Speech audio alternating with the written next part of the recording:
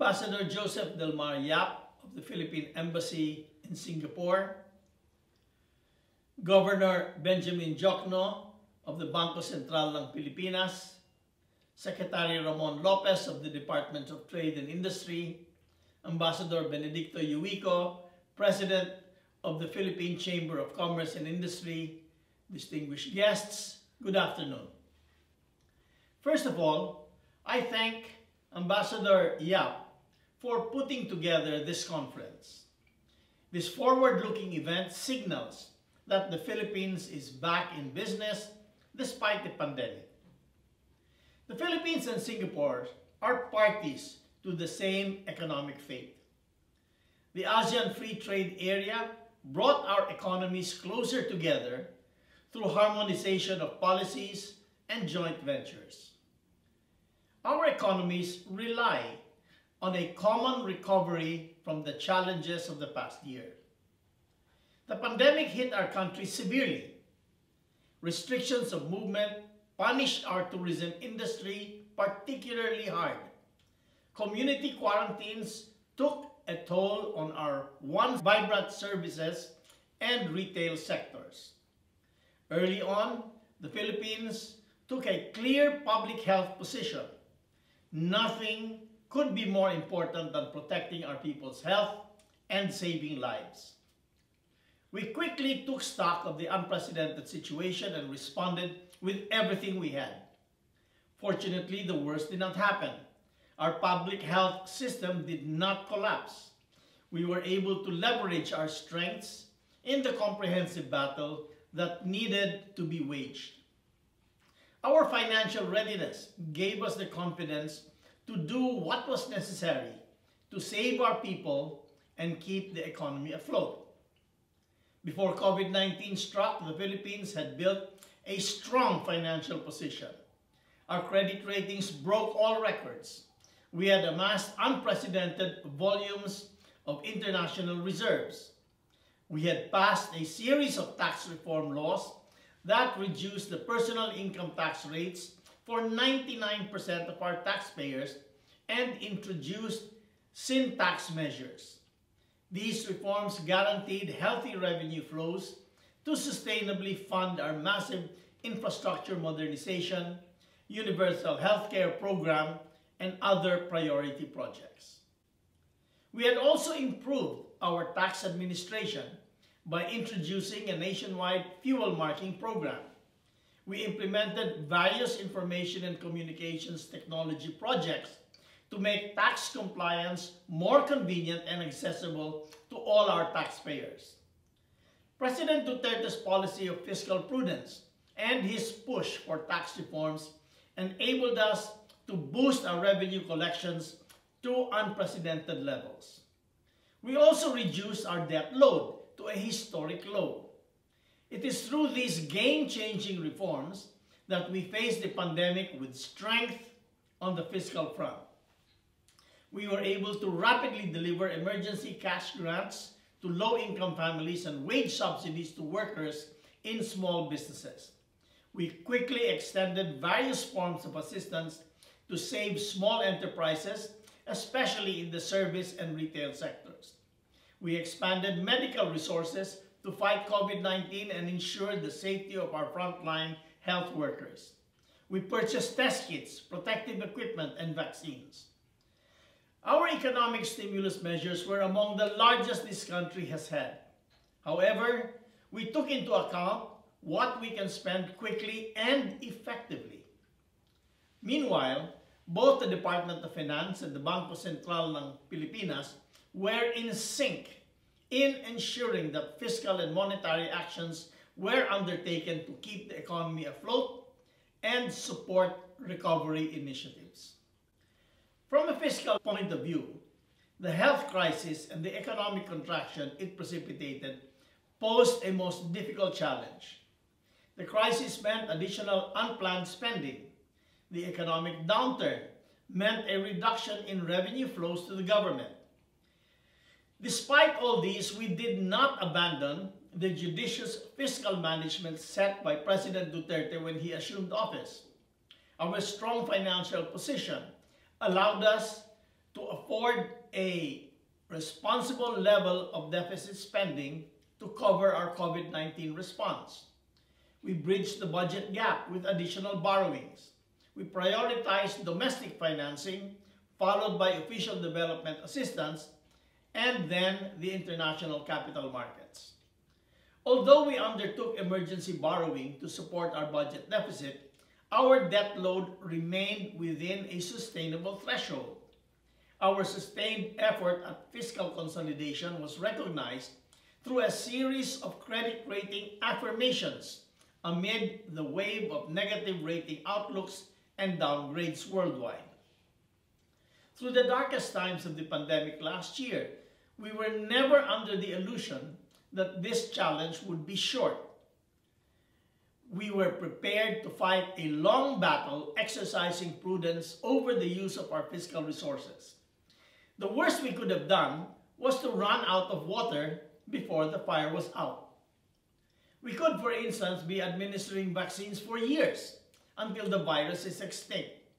This is precisely the reason why we are committed to maintain fiscal prudence even as we try to stimulate the economy. Despite lingering problems with fully suppressing infections, the mood is now more hopeful. The Philippine economy continues to demonstrate strength and resilience in adverse conditions. The economic downturn we experienced last year was entirely due to the public health emergency rather than to any serious weakness in our economic fundamentals. This year, we are more ready to face the worst episodes of this pandemic. Medical science knows more about the virus. We are now more prepared to handle the surge in infection because of our improved health system and experienced healthcare workers. Public health protocols have been carefully studied. We are now rolling out our national vaccination program, which has inspired market optimism. On the financing side, we are optimistic we can easily fulfill our funding requirement for this year on the back of our healthy domestic liquidity situation. We also have available policy tools to sustain low interest rate environment. We continue to have good access to official development assistance and external commercial loans as our credit ratings remain better than our peers.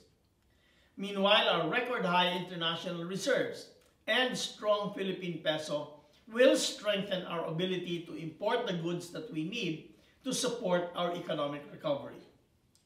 On the revenue side, we expect to achieve our adjusted collection target for 2021 and beyond as the full digitalization of our revenue agencies is well underway.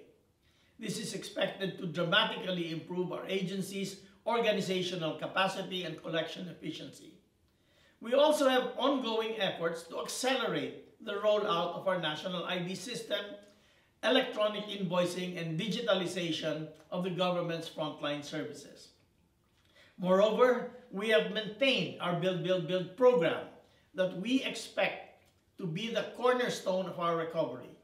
The quick resumption of the infrastructure program will help drive up economic and business activities over the next few months.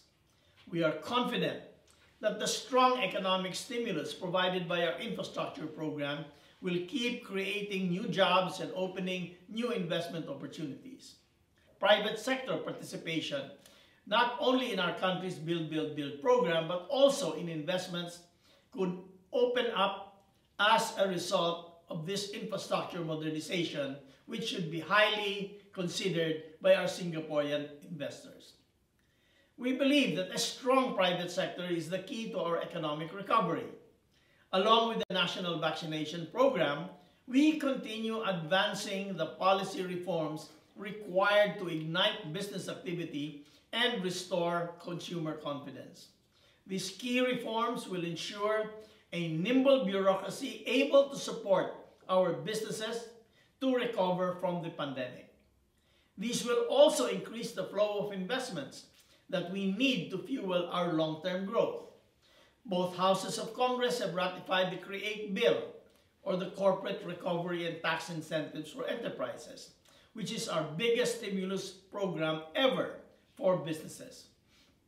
Soon, enterprises doing business in the Philippines can avail of lower corporate income taxes and other benefits to aid in their recovery or plan their expansion.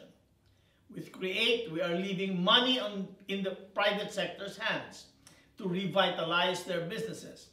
We trust that enterprises will reinvest their tax savings from Create back into the economy to spur domestic activity and create more jobs for our people.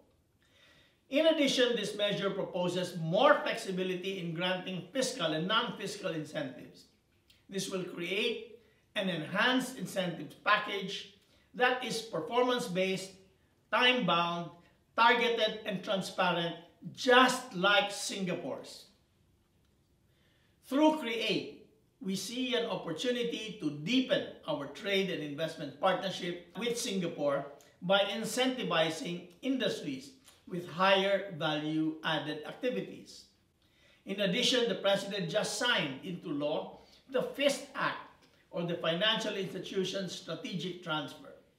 FIST allows banks to efficiently offload their bad loans and non-performing assets. It will assist the banking system in performing its crucial role of efficiently mobilizing savings and investments by extending more loans to enterprises in need of assistance. FIST is an improved version of the SPV, or the Special Purpose Vehicles Law of 2002. The big difference is that FIST was enacted within the first year of the pandemic, making it an effective measure in ensuring the stability of our financial system. This is in contrast to the SPV, which was signed into law 5 years after the Asian financial crisis struck in 1997. We are also pushing for the passage of a bill that will help us save strategically important companies by aiding them to address their solvency issues. A crisis is both a threat and an opportunity. The pandemic seriously threatened our people's health and our economy's vigor. We have gone through a difficult test. From here, we are focused on the opportunities in the horizon. We look forward to working with Congress to completing the final packages of our tax reform program. While the remaining bills are broadly revenue neutral, they will help us expand the capital market and make the real property sector more efficient. We also urge Congress to pass other pending measures that are immediately doable to attract more foreign direct investments and help ensure the long-term recovery of our economy. These are the amendments to the Foreign Investments Act, the Public Service Act, and the Retail Trade Liberalization Act. Conditions for partnership and joint ventures with Singaporean investors will rapidly improve with the passage of these measures. These would open up the economy and allow foreigners like you to invest in industries that are otherwise reserved only for Filipino citizens, such as public utilities, educational institutions, mass media, and advertising. We will not recover alone. The best way forward for the region is to resume integration and cooperation in earnest. We are each other's best allies in recovery. We create products for each other's consumers. A surge in demand later this year should translate into an expansion of our manufacturing activities and more robust investment flows. As we transition to a digital economy, the Philippines and Singapore should explore opportunities for collaboration in developing technological innovations. Singapore has positioned itself as a center of innovation and research and development. It has a strong cadre of experts in digital technology.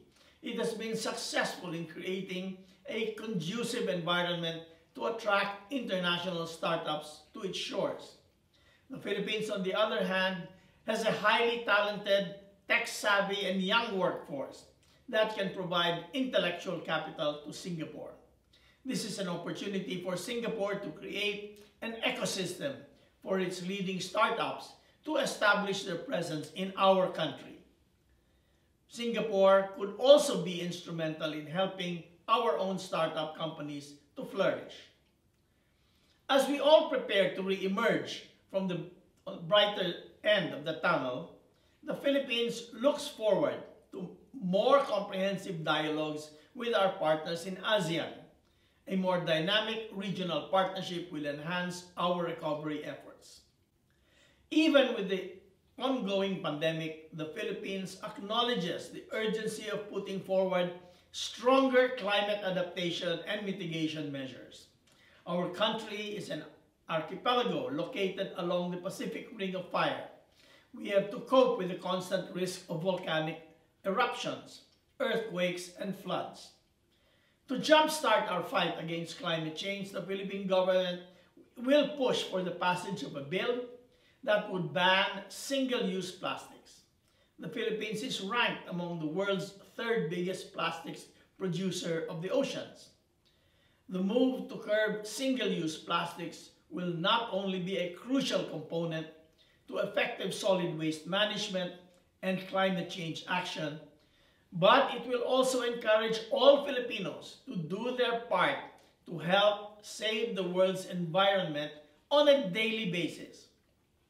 Rest assured, the Duterte administration will work hard and will not waste any minute of its remaining months of its term to undertake the reforms necessary in rebuilding a strong and inclusive economy that thrives in the 21st century. We are doing our utmost to provide a sustainable, greener, and healthier future for the Filipino people. I urge the Singaporean business community to take a much closer look at the investment opportunities in the Philippines. I hope that our strong fundamentals, fiscal stamina, pro-business environment, and effective governance will continue to make us a promising investment destination for Singaporean investors. Thank you.